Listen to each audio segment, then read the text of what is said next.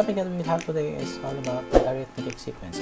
Now, before discussing the arithmetic sequence, so let's have here the introductory questions. The question that we have here is, have you ever wondered how outcomes in certain real life could be solved mathematically? The next is, what businessman used to predict future sales? Then the next is, how do bank executive deals with fluctuating rates such that the business does not go bankrupt? Then the next is, have you ever asked yourself how epidemics and nature use the tools of mathematics? And the last is, have you at some point in your life used numbers to be able to make sound and logical decisions? So these are the introductory questions that's related to arithmetic sequence. So let's have first this problem. So what you're going to do is to have your wild guess. So there are 26 in the front row of the theater. So each successive row contains 2 more seats than the previous row. Then if there are 18 rows, how many seats are there in the last row of the theater? So in the problem, what you're going to do is to have your answer can be in wild guess. Because with this, we will go back or pabalikan natin, we will discuss this problem later part of the lessons. So we have here 20 seats in the front row of the theater. Then after that is each row contains 2 more seats. So nadadagdagan siya ng dalawang seats compare doon sa previous. Then kung meron daw na 18 rows sa theater, ilang seats daw ang meron sa pinaka last row, which is the 18 row. Let's have first your seat per time that will be lasted for 10 minutes to answer. So this is the defining arithmetic sequence. So to define the arithmetic sequence, what I'm going to do is to watch a video from this link.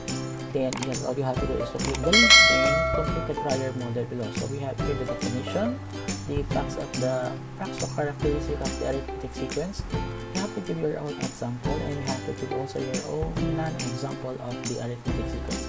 Now in this video, you will be able to identify what is the arithmetic sequence, how to identify if the given is arithmetic, and how to identify if the given is not arithmetic sequence.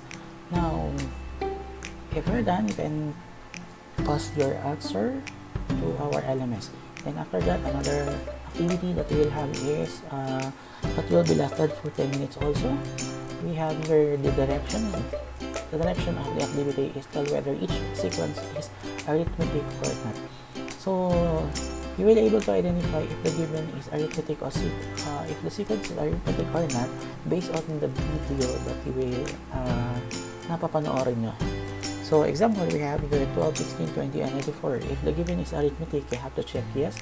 If the given is not arithmetic, so you have to check no. So yun po yung gagawin sa ating seat work or sa ating activity number 2. So we have here we have to find the end term of the arithmetic sequence. In finding for the arithmetic sequence, igamit tayo ng formula na a sub n is equal to a sub 1 plus the quantity of n minus 1 times d, where the a sub n is the end term of the sequence or the arithmetic sequence. Yung a sub 1 is the first term, the n is the term, and that is based on the a sub n, and we have here the which is negative minus 1, that is constant on the give formula, and the d is equal to the common difference. Common difference is from the word itself, common difference. Yun yung common sa kanilang sa sequence, yung difference nila ay common. So to clearly understand about common difference, let's have first the example. So we have find the 50th term of the sequence 18, 22, 26, 30, and 34. So this is ito yung ating sequence 18, 22, 26, 30, and 34. So we have first to identify your common difference or the letter D.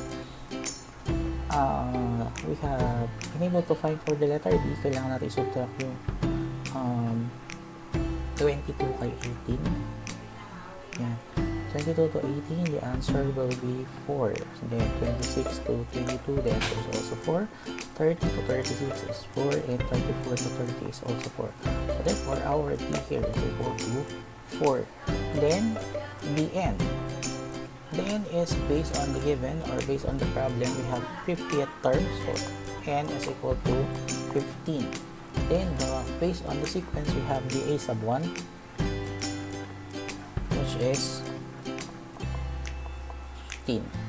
Next, to use the formula, so magkakaroon tayo ng A sub N is equal to A sub 1 plus N minus 1 times the D. Our A sub N is equal to A sub 15 because our N is equal to 15. Then A sub 1 is 18. This on here. Tapos plus, this is 15 minus 1. And our D is from here, which is 4. Then A sub 15 is equal to, nakaroon tayo ng 18 plus 15 minus 1, that is 14. Then times 4.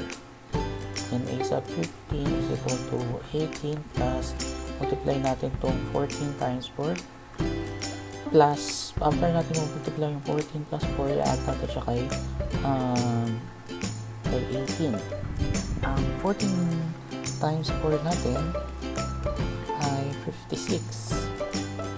Then A sub 15 is equal to, so 56 plus 18, nakaroon tayo dito ng 74 as the A sub 15. The next is we have find the 27th term of the arithmetic sequence. So based on the given, magkakaroon tayo dito ng our N is equal to 27. Then the A sub 1 is 5. And your D, 8 minus 5, magkakaroon tayo ng 3. 11 minus 8 is equal to 3. So therefore, automatically your D is equal to 3, or the common difference. The next is you have to use the formula. Okay, so the formula we will have here is A sub N is equal to A sub 1 plus N minus 1 times D. Now, we have A sub 27 is equal to 5 plus 27 minus 1, and your D is equal to 3. Then, the same process, what we're going to do is to subtract. So, magkakaroon tayo ng A sub 27 is equal to 5 plus 26, then times 3. So, magkakaroon tayo ng kapag i-simplify natin yung 26 times 3, yung sagot nun i-add natin kay 5, automatically magkakaroon tayo ng A sub 27 is equal to 83. The next problem is in the arithmetic sequence 8, 14, 20, 26, and 32, which term is 122. So, nahanap naman natin dito sa ating given is the term of 122. So, the same problem, the same formula we have to use the A sub N is equal to A sub 1 plus N minus 1 times the D. So, in this case, magkakaroon tayo na your A sub 1 is equal to 8. Then, 14 minus 8, magkakaroon tayo dito ng 6. Then, 20 minus 14 is also 6. So, therefore, our D is equal to 6. And which term? So, ang hanap natin dito is Dn. And 122 is considered as A sub N. So, just plug into the formula. So, magkakaroon tayo dito ng 122 is equal to A sub 1 is 8 plus this is N minus 1, and your D is equal to 6. Then, 122 transpose. Click natin siya. So, minus 8 is equal to plus N minus 1 times 6. Then, 122 minus 8. Subtract lang natin. So, 122 minus 8 is 114. Is equal to distributive property. So, n times 6 is equal to 6n, and negative 1 times 6 is negative 6. Then, lipat palit natin ito doon. So, magkaroon tayo ng 114 plus 6 is equal to 6n. Then, this will be 120. So 114 plus 6 is 120 is equal to 6n. Then divide both sides by 6. Cancel out. So your n is equal to 120 over 6. So therefore, nakaroon tayo na if we're going to divide 120 divided by 6, the answer will be 20. So yung n natin is 24. In short, yung 122 ay pang 20th term.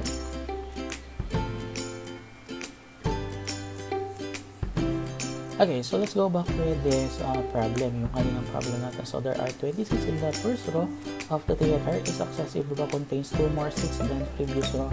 If there are 18 rows, so how many seats are there in the last row of the theater? To solve this given, so nakalagay dito, sabi dito, we have the 26 in the first row. So therefore, a sub 1 is equal to 20. Then each successive row contains 2 more seats. So therefore, our D is equal to 2. Then, if there are 18 rows, magkakaroon tayo dito ng our N is equal to 18. So, the question is, ilang upuan daw ang meron sa last row? So, formula, we have A sub N is equal to A sub 1 plus N minus 1 times the D. So, therefore, may kakaroon tayo dito ng A sub 18 is equal to 20 plus this is n natin is 18 minus 1 and the difference is 2. So A sub 18 is equal to 20 plus this will be 17. Pag-isip lang natin. 17 times 2. So A sub 18 is equal to 20 plus 17 times 2. The answer, kung multiply natin, 70 times 2, this will be 34. Kasi add natin kay 20, A sub 18 is equal to 54 seats. And 54 seats in the last row.